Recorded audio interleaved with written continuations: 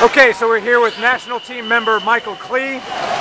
Michael is a native Hoosier here from Indiana. Michael, what's your favorite memory from this pool? When I was 13, I actually got to work the Olympic trials here in 2000.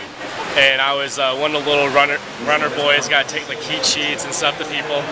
And I was walking just over on that side of the pool over there. And Neil Walker almost knocked me into the water. And that was kind of a good memory of mine since I got to actually swim with him later in my career when I went to Texas. So that was really nice. When you got to swim with him, did you mention that memory at all? Did you tell him about that memory? Oh yeah, I did.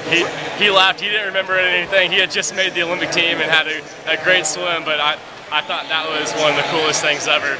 You know, I got to bump into an Olympian. All right, thanks.